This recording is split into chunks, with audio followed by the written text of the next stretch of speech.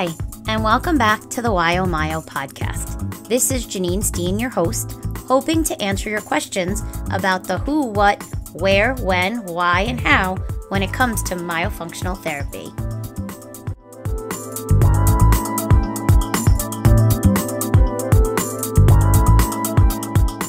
So if a patient is identified with a tongue thrust, many people question or many people don't understand what it means if a myofunctional therapy program is recommended.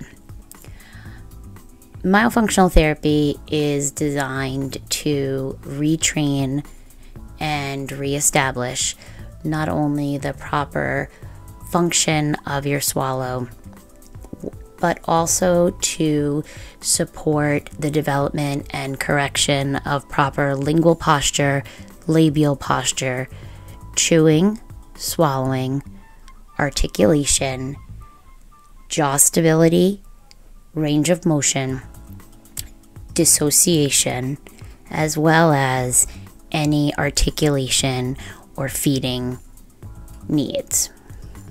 A myofunctional therapy program is only as successful as the time you put into the therapy, but even more so is successful based on the time that you put in outside of the therapy room. Myofunctional therapy is recommended a minimum of 2 times per week with a trained myofunctional therapist, as well as at least practicing 3 times per day at home. Now, when you hear that, it definitely seems like a ton of work, and I'm not going to say it's not, but I will also say that a job of a myofunctional therapist is to reestablish a pattern or a motor plan that occurs every 1 to 2 minutes.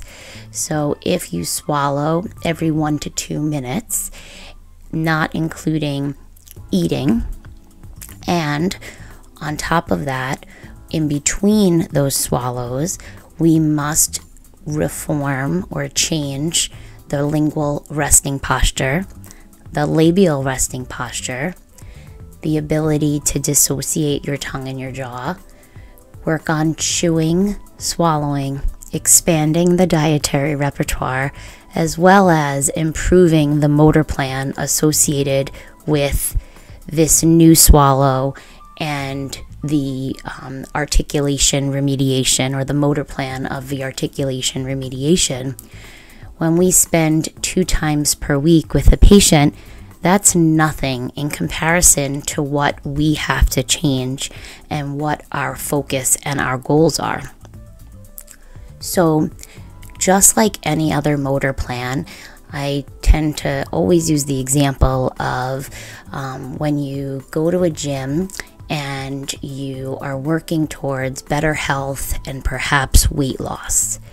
If you go to the gym 1 time per month versus 5 times per week, you are going to see the benefits definitely a lot quicker than if you go 5 times per week versus once a month. The same thing holds true for an individual that perhaps plays a sport. I'll use the example of baseball.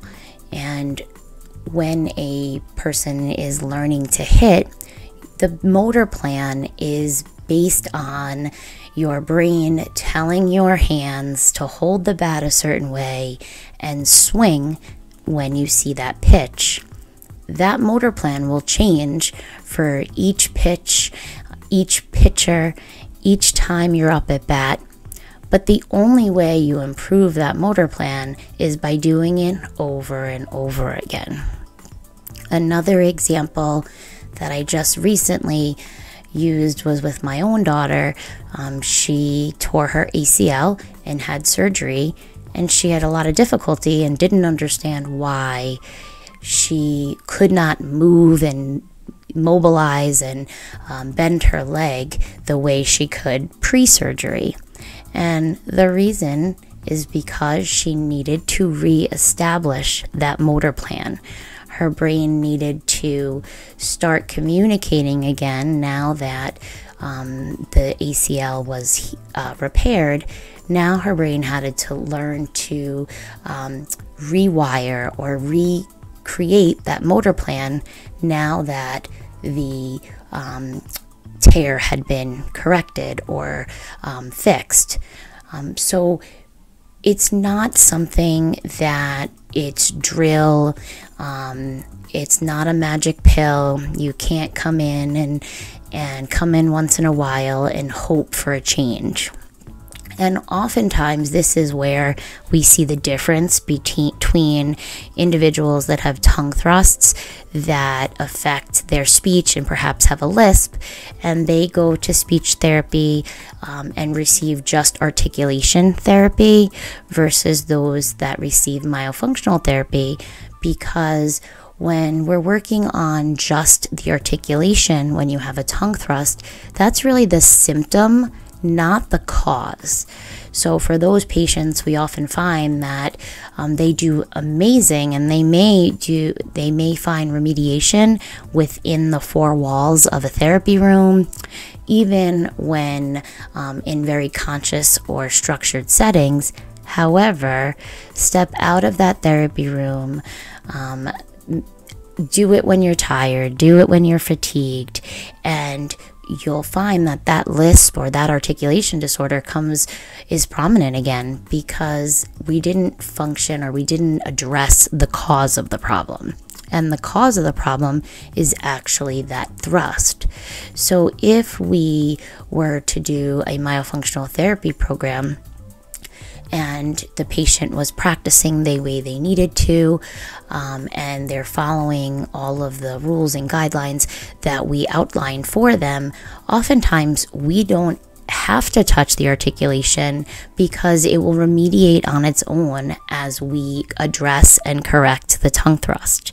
So instead of having to do a myofunctional therapy program as well as an articulation program, the only thing we're doing is a myofunctional therapy program that in the end will remediate both.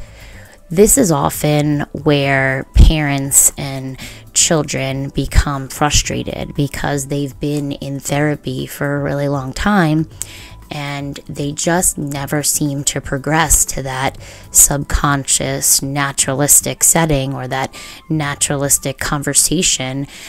So no matter how long they've been in therapy and how well they do on every articulation assessment, it's not a true reflection of what happens in their conversation or in more of an informal setting. So once you begin myofunctional therapy, not only is it important to be seen at least twice a week, but it's also important to practice at least 3 times a day. So when I say 3 times a day, it should take you probably a total of 15 minutes to practice all 3 times. I always suggest to utilize the downtime or that natural downtime in your child's life to practice, because if you add it as one more thing for them to do aside from homework and baseball and dance and gymnastics and eating dinner and taking a shower and reading, the day just gets longer and longer, and their task list gets longer and longer, and then you just become more adverse to doing the therapy or even for the success.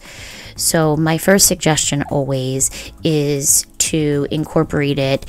Keep a mirror in your car, keep a list of the exercises in the car, as we all spend so much time in the car to and from activities, but that can be 2 of your times practicing. We practice on the way to baseball and we practice on the way home from baseball. So now we've practiced twice. And then if we want to add one more time, I traditionally recommend doing it in the morning when they're brushing their teeth, which is often difficult, especially on a school day, or then at night when they're brushing their teeth. If that is more difficult, then I'll write the recommendation for, I'll say if the child is allowed 20 minutes of TV time every night or a half hour of TV time, every time there's a commercial, then they must do an exercise. So now it's incorporated into something that is rewarding, or as a parent, you can say, I will give you the ability to watch one TV show at night, but every time there's a commercial, we're going to practice. If you're cooking dinner, let the child be sitting next to you, and so that you can supervise them doing the exercises and practicing.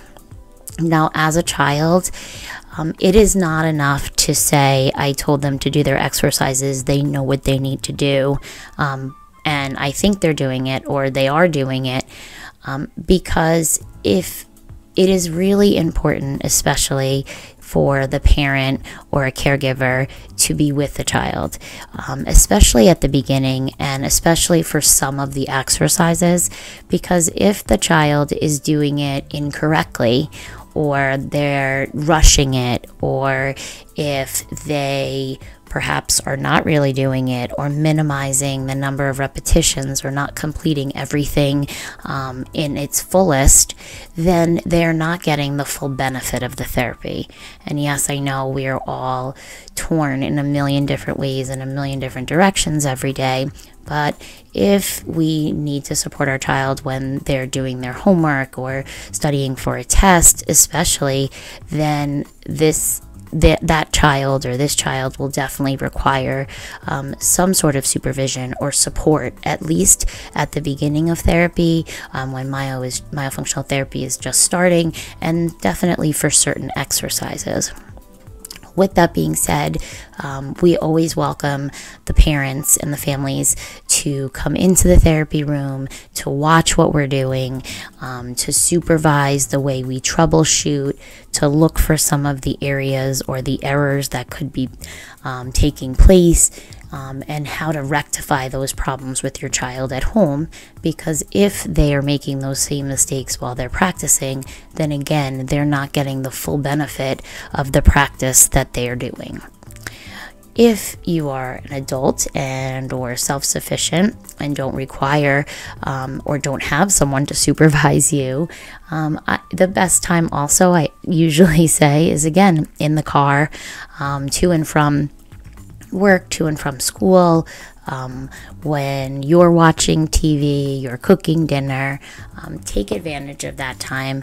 Again, otherwise it becomes insanely overwhelming to be doing therapy twice a week and to practice 3 times per day. Now, if you practice less per day or more per day, will there be a difference? 100%. If we're trying to change a motor plan, then the more you do it, and the more you do it correctly, the quicker the brain will learn this new function, which will then support everything else, the form of and shape of your mouth, the form and shape of your bite, the form and shape of your palate, and of course, the overall clarity and improvement in articulation and intelligibility. If you practice more than 3 times a day, will that help? Of course. The more you do it, the faster it will help. So if you practice 5 times a day, will it make a difference? Absolutely. It will definitely make a difference. I would definitely say that the more you do it, but is definitely going to make a difference, but only if each time you practice and with each trial, you're making sure and you are doing it correctly. If you're doing it 5 times a day and you're rushing it or modifying the exercises or how you're doing it, then no, you're not going to get the full benefit. And no, it will not expedite your completion of the program and expedite the remediation of your thrust.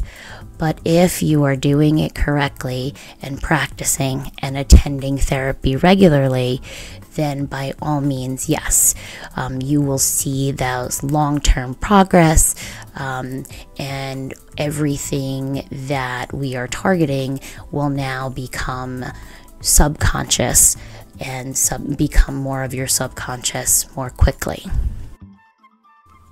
I hope I was able to give you some insight and answer some of your questions regarding myofunctional therapy. Please stay tuned and listen to our Myo Minute, and tune in to our Talk the Talk interviews with the many different medical, dental, and rehab professionals as they elaborate or answer your questions and address your concerns directly, especially when it's related to speech-language pathology and myofunctional therapy.